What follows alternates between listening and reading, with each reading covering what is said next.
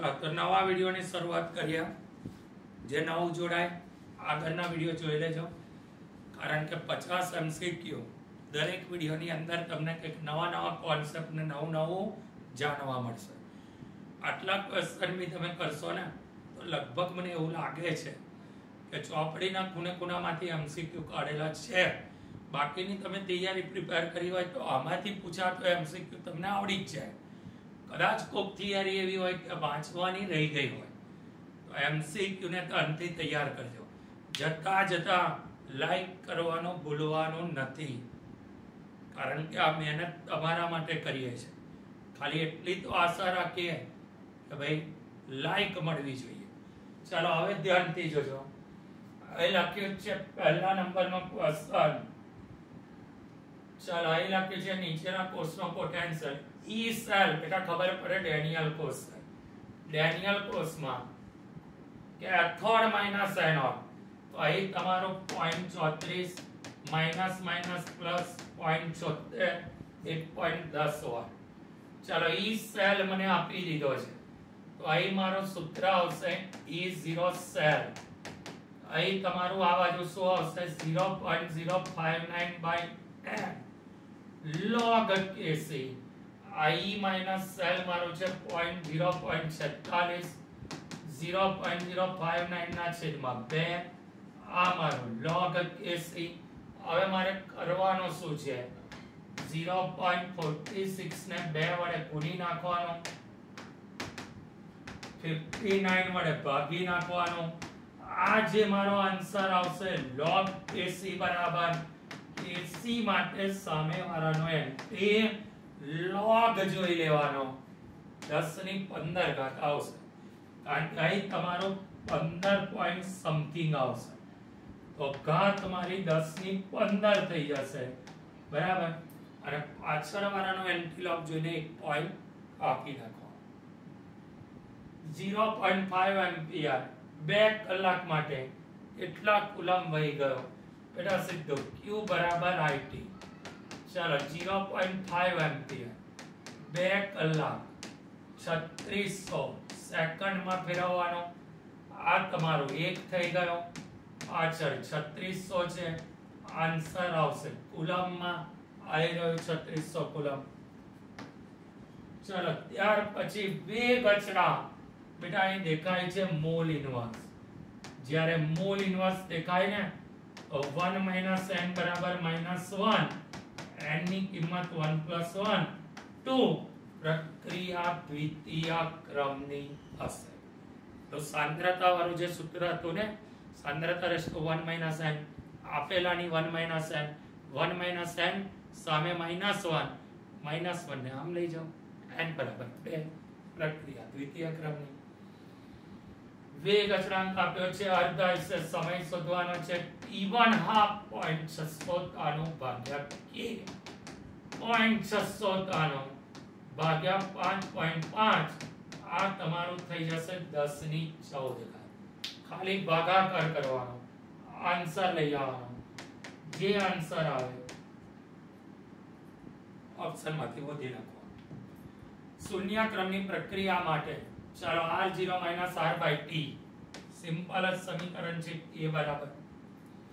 પછી નન સમીકરણમાં 0.059 2.303 RT/L. ચાલો 22 ગ્રામ બેન્ઝીન 222 ગ્રામ સ્વાધ્યાયનો દાખલો છે. ગણી નાખીએ ને આપણે. શું શોધવાનું છે ટકા W/W. ચાલો બેન્ઝીનનું વજન 22 ગુણ્યા 100 એના છેદમાં 224. 220 ભાગ્યા 224 એટલે 1 થી ઓછું આવે.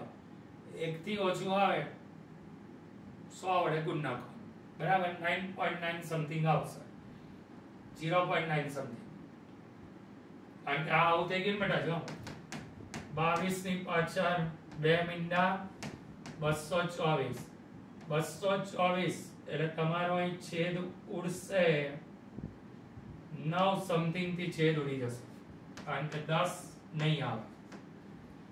ત્યાર પછી 16 નું ઉદાહરણ. 16 નો મતલબ શું? ઘનનો પ્રવાહી. એટલે રમ. હાર્ડી અને સોલ્સના નિયમ મુજબ ધન વીજભારિત સોલના સ્કંદન માટે ઋણ જોઈએ. ઋણમાં બી જેની સંયોજકતા વધારે હોય એની સ્કંદન કરવાની ક્ષમતા વધારે. ધન ભારિત સોલ હિમોગ્લોબિન ટેબલની અંદર છે.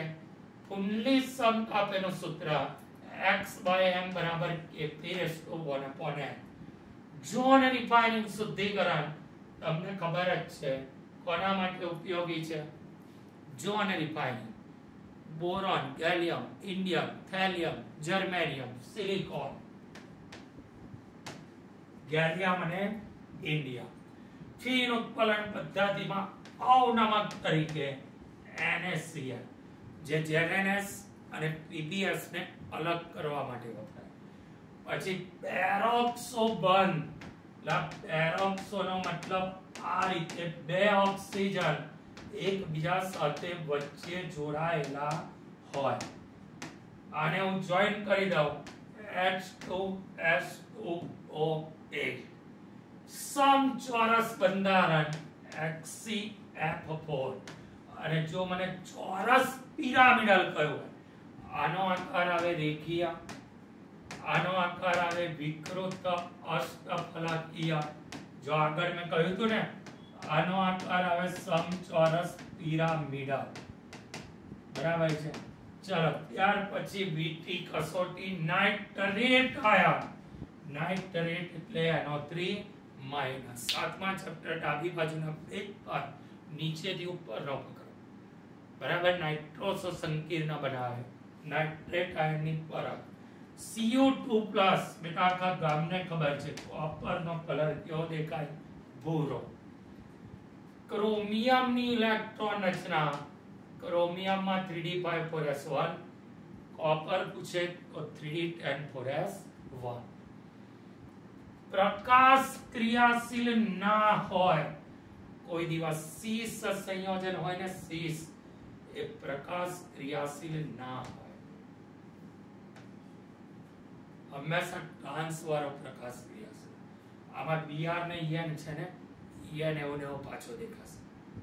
સંકીર્ણમાં દેખાય છે બેટા બ્રોમિન છૂટો પડશે, SO4 છૂટો પડશે. આયનીકરણ સંઘટકતાનું ઉદાહરણ જમણી બાજુના પેપર ચોપડીમાં નીચેની લીટી આ ઉદાહરણ આપ્યું છે આયનીકરણ.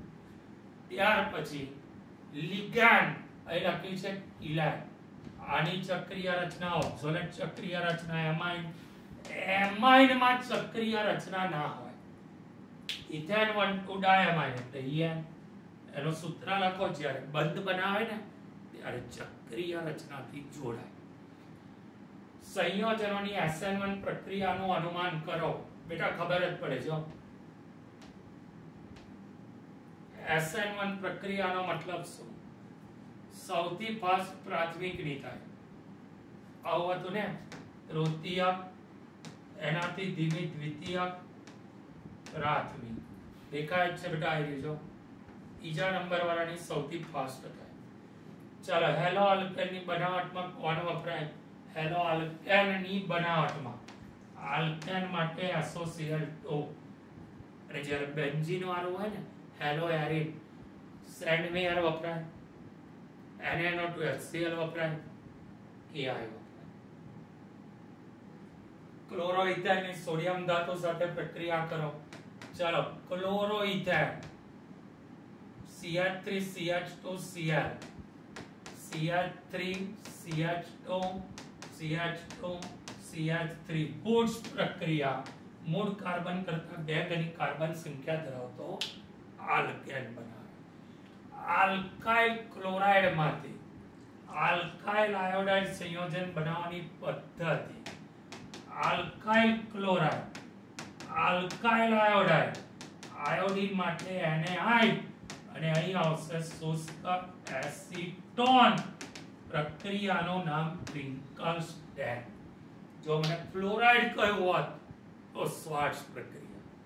ચાલો નીચેના પૈકી કયા કાર્બનિક સંયોજનમાં ફિનોલ ના બને? આઇસોપ્રોપાઇલ બેન્ઝીન ક્યુમિન પદ્ધતિ, બેન્ઝીન સલ્ફોડિક એસિડ P ગલન, ક્લોરોબેન્ઝીન દાવ પદ્ધતિ ટોલ્યુઇન માંથી કોઈ દિવસ ફિનોલ ના બને. નીચેનામાંથી કોના pK નું મૂલ્ય સૌથી વધુ હશે?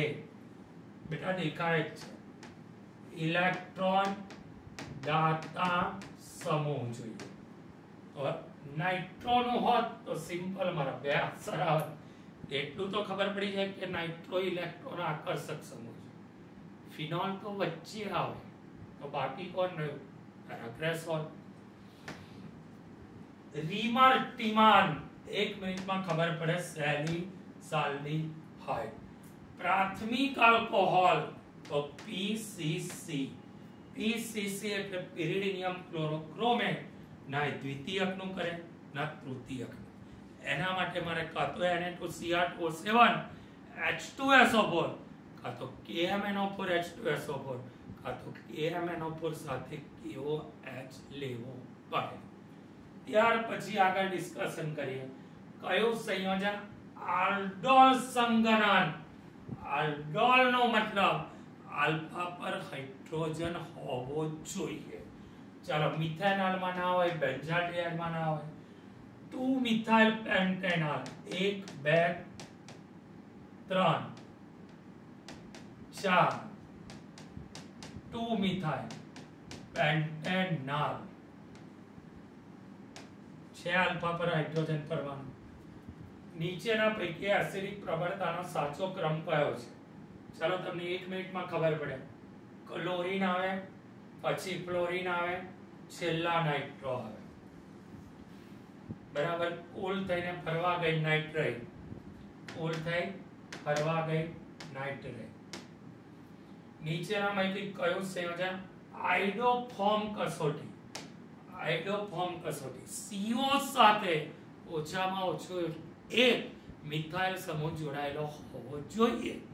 ડાબી બાજુના પેજ પર, જમણી બાજુ ટોલાઇન્સ હશે, ફેલિંગ હશે, પેજ પલટાવશો દેખાશે આઇડોફોર્મ. NaOH પ્લસ આયોડીન સાથેની પ્રક્રિયા, ONA જોડાશે, પાછળથી નીકળશે CH3 જેને હેલોફોર્મ કસોટી પર કહેવાય. મારે ખાલી એ જોવાનું છે બેટા, આલ્કોહોલ, એસિટોન, એસિટોફિનોન, આઇસોપ્રોપાઇલ આલ્કોહોલ. તો સિમ્પલ વસ્તુ છે ને, મિથાઇલ આલ્કોહોલ કોઈ દિવસ હાઇડ્રોફોર્મ કસોટી આપશે નહીં. ચાલો ત્યાર પછી હિન્સબર્ગ પ્રક્રિયક સાથે કયા એમાઇન પ્રક્રિયા કરશે? હિન્સબર્ગ ભાઈ ધ્યાનથી જોઈ લેવાનું. આ દ્વિતીયક છે, આ તૃતીયક છે, આ બે તૃતીયક છે, આ બે તૃતીયક છે. તો હિન્સબર્ગ પ્રાથમિક અને દ્વિતીયક સાથે કરે, તૃતીયક સાથે કરે નહીં. મિથાઇલ બેન્ઝીન માંથી બેન્ઝાલ્ડિહાઇડ, જ્યારે બેન્ઝાલ્ડિહાઇડ બનાવવો હોય ને CrO2Cl2 જમણી બાજુના પેજ પર છે, ઉપર હશે, એસિડિક એનહાઇડ્રેટ વાળું હશે. આ છે ને શરૂઆતની અંદર છે, પેલી રોઝનમંડ છે, પછી સ્ટીફન પ્રક્રિયા છે, એના પછી CrO2Cl2 વાળી છે, એના પછી એસિડિક એનહાઇડ્રેટ વાળી છે, એના પછી ઓક્સિડેશન વાળી છે, એના પછીની પ્રક્રિયા જેને તમે કહેતા હતા કાટરમાં. ચાલો ઇટાડ પ્રક્રિયા છે. બેન્ઝાઇલ ક્લોરાઇડ નું એમોનોલિસિસ. બેન્ઝાઇલ ક્લોરાઇડ જ્યારે એમોનોલિસિસ કરો ત્યારે બેન્ઝાઇલ એમાઇન ફરી બે વાર લેશો. N ડાઈ મિથાઇલ ફિનાઇલ મિથેનેમાઇન. આઇસોપ્રોપાઇલ અને નોર્મલ પ્રોપાઇલ. આઇસોપ્રોપાઇલ અને નોર્મલ પ્રોપાઇલ બેટા 1 મિનિટમાં ખબર પડે. રેખીયમાંથી સખીય બનાવ્યો શૃંખલા સંગઠન. નીચેના પૈકી કયું સંયોજન એકથી વધુ કાર્બન? હવે અહીં બોલ્યા છે એક કાર્બન વધારે. ધ્યાનથી જો, આલ્કાઇલ હેલાઇડ ખાલી એમાઇન ને જોડી દેશે. એમાઇડ સંયોજનો કાર્બન વધવાનો નથી. નાઇટ્રો સંયોજનો કાર્બન વધવાનો નથી. નાઇટ્રાઇલ સંયોજન બોલો તો આની અંદર એક કાર્બન વધે. નાઇટ્રાઇલ એટલે સાયનાઇડ, સાયનાઇડમાં એક કાર્બન વધી જશે. કયું વિધાન સાચું છે? ગ્લુકોઝ નોન રિડ્યુસિંગ શર્કરા છે. ગ્લુકોનિક એસિડના ઓક્સિડેશનથી સેકેરિક એસિડ બીજા નંબરનું વિધાન સાચું છે. નીચેના બંધારણમાંથી ગ્લિસરાલ્ડિહાઇડ CH2OH કયો ગુણધર્મ દર્શાવી શકે? એમિનો એસિડ એસિડિક બી હોય, બેઝિક બી હોય, તટસ્થ બી હોય. ડીએનએ માં હાજર ના હોય. આ ડીએનએ માં guanine, cytosine, adenine, thiamine. DNA માં યુરેસિલ ના હોય. ત્યાર પછી આગળ ફલક કેન્દ્રિત ઘન માં કુલ પરમાણુની સંખ્યા 4. એક ખૂણા પર હોય, 3 ફલકના કેન્દ્રમાં હોય. નીચેના પૈકી સ્ફટિકમય ઘન પદાર્થની નથી.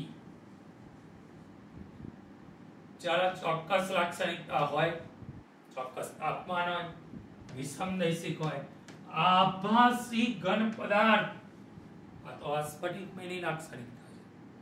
ત્યાર પછી P અને Q. ચાલો QCCP રચના, P અષ્ટફલકીય છિદ્ર.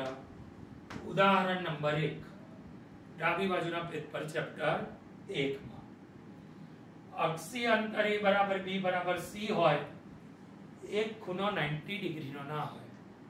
જ્યારે એક ખૂણો 90 ડિગ્રીનો ના હોય ને ત્યારે કયા પ્રકારની રચના હશે? રહોમડલ અથવા ત્રિકોણીય. દ્રાવ્ય પ્રવાહી અને દ્રાવક વાયુ. પ્રવાહી વાયુ કોણ આવશે? ક્લોરોફોર્મ આયર્ન, નાઇટ્રોજન વાયુ. ત્યાર પછી આ તો દાખલો જ છે, સીધો મોલાર દળ વાળો. કયું સૂત્ર એપ્લાય કરશો? ડેલ્ટા ટીબી આઈ ગુણ્યા કેબી ગુણ્યા W2 ગુણ્યા 1000 ભાગ્યા W1 ગુણ્યા M2. બધું તમને આપી દીધેલું છે, ખાલી કિંમત મૂકી દેવાની છે. બરાબર. ત્યાર પછી પ્રતિ અભિસરણ દબાણ, ઊંચું દબાણ, છિદ્રાળુ પડદો, સેલો ફેન. બરાબર. ધ્યાનથી લીટીઓ વાંચવાની બેટા, નાની લીટી ચટકી જાય. 450 મિલી 5 ગ્રામ NaOH દ્રાવણની મોલારિટી, વજન છેદમાં અનુપાત ગુણ્યા 1000 ભાગ્યા દ્રાવણનું કદ, એ બી મિલીમાં મૂકી દો. ચલો W2 કેટલો છે? 5 આ 40 આ 1000 450 ગયો ગયો ગયો ગયો. 5 9 45 10 ના છેદમાં 36 36 તારી 78 0.278. 3 એટલે 3 થી તો ઓછું જ આવશે ને. તો ક્લિયર બેટા. ફરી નવા વિડીયો સાથે મળીશું. લાઈક કરવાનો ભૂલવાનો નથી, અને જે નવા વિદ્યાર્થી જોડાયા હોય એને આગળના બધા વિડીયો જોવાના. દરેક વિડીયોની અંદર નવા નવા પ્રશ્નો જોવા મળશે. તો મળીએ બેટા ફરી વિડીયો સાથે. Bye bye.